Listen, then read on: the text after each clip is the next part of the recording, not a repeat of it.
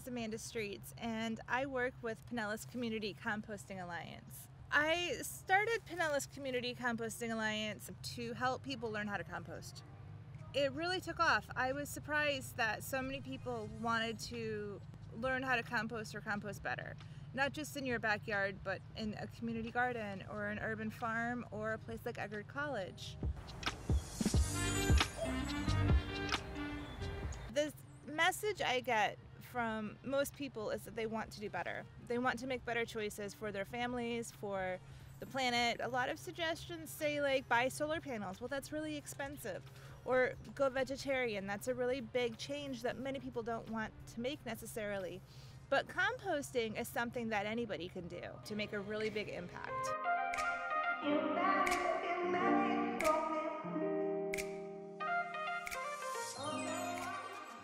I'm obsessed. She's obsessed with compost. No, composting is it's a way to grow community. It's a way to come together in a way that is making a really big difference.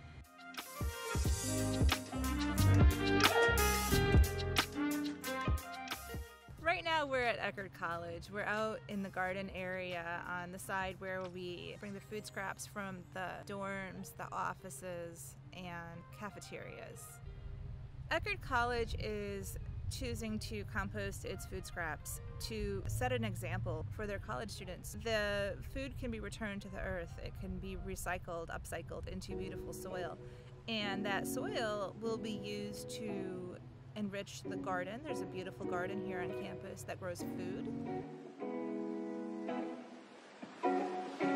Every year, 22 million pounds of food is wasted on college campuses. That's a little bit higher than the average consumer because most college campuses have dining halls that are buffet style. So students can take as much as they want, and often their eyes are bigger than their bellies. So here at Eckerd College, they have a pretty organized system in place.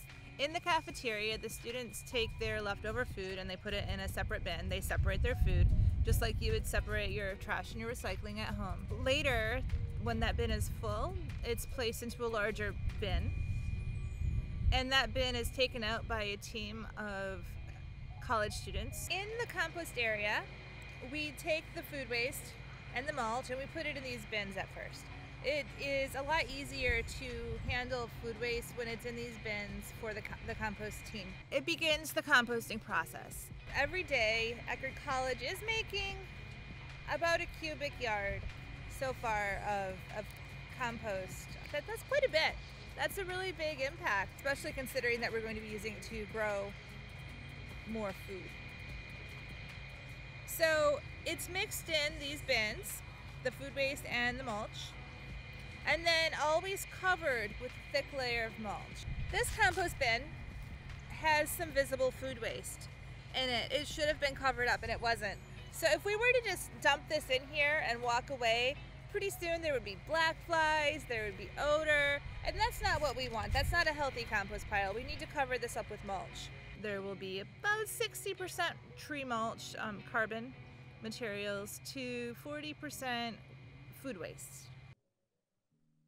That keeps the heat in, it keeps any odors from escaping, and prevents flies and rats and raccoons and anything from getting in. There should not be any odor, even with all of this compost out here. Sometimes we find some contaminants that we just take out and set aside. Glow stick or something. Microbes, small little microorganisms, they start to break down the food waste. They start to break down the mulch. We have here a couple of different composting critters. We have a beetle and a millipede.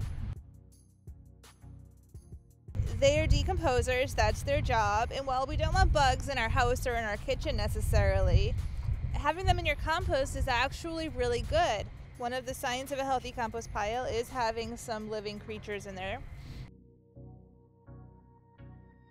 The microbial activity, that when they grow and reproduce, it makes heat. It gets hot. That heating process kills the pathogens in the food and speeds up the composting. Once it gets to the thermal composting range, hot composting range, above 131, we will turn it after a few days and it'll begin heating back up again. We turn it to aerate the compost. We turn it to make sure that we're observing the whole quantity of compost in the bin, and also to make sure that those little microbes have enough air to breathe. Just like you and I, they are tiny little animals and have basic needs like food, water, and air. The brown materials and the food scraps, the green materials, those are the food, and then they need the oxygen to breathe and water to drink.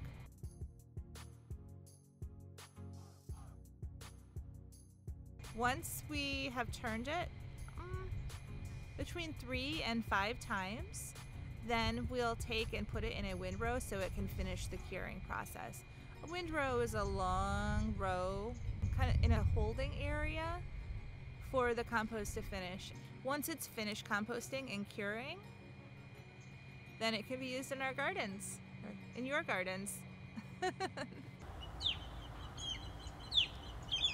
Well, my name is Hunter Goan. I'm one of the coordinators here at the student garden. And so essentially what we've been doing this year is taking compost from the cafeteria, and we've been using it to grow everything from bananas, tomatoes, kale, and even some native flowering plants, so that way we can get good pollinator diversity.